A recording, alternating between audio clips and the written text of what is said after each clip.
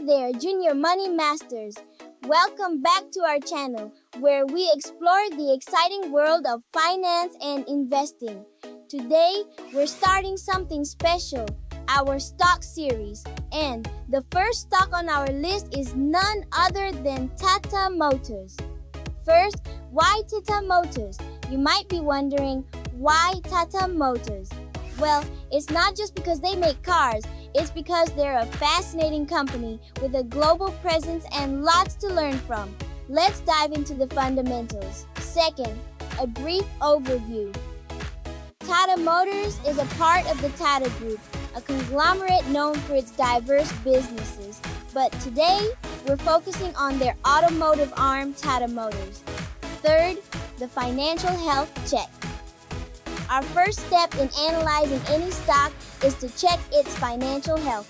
We'll break down Tata Motors' balance sheet, income statement, and cash flow statement to understand its financial stability and growth potential. Fourth, revenue streams. Tata Motors generates revenue from various sources: passenger vehicles, commercial vehicles, and even luxury cars through Jaguar Land Rover. We'll explore which segments contribute most to their earnings. Fifth, competitive positioning. In the fiercely competitive automotive industry, understanding where Tata Motors stands is crucial. We'll analyze its market share, competition, and strategies to maintain a competitive edge. Sixth, product innovation.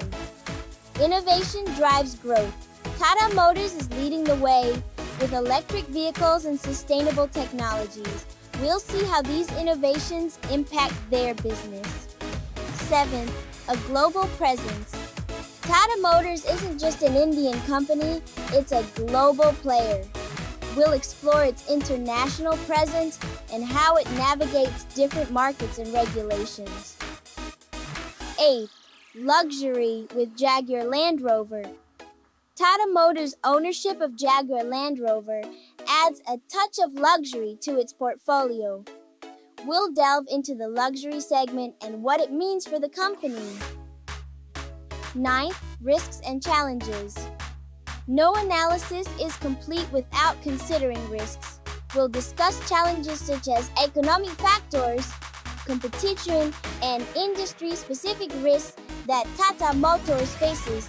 10th, future outlook. After dissecting Tata Motors' fundamentals, we'll conclude by discussing its future prospects, potential catalysts for growth, and what young investors like you should watch out for. That's our fundamental analysis of Tata Motors Junior Money Masters. Whether you're considering investing or just curious about this fascinating company, understanding the fundamentals is key.